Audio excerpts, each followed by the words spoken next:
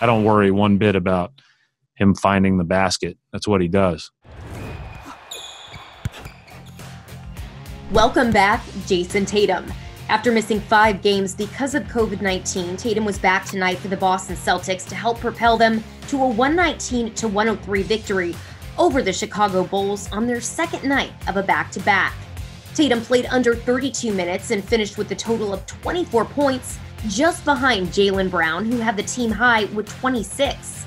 In postgame, we heard from Tatum on how he felt with his overall conditioning and what his experience was like dealing with COVID. Mentally, I can't even lie.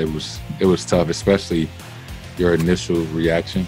Once you find out, I don't know if it's panic, but you definitely worry because everything you read about and hear and how many people it's affected and how many people didn't make it. I was extremely happy with how he came out and played. I thought that's not easy to do, to be out 5 games, to be out 20 days or whatever it was and score what he scored.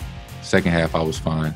First half, the first stint that I played, I was pretty tired. But after my second win, I kind of felt a little more comfortable.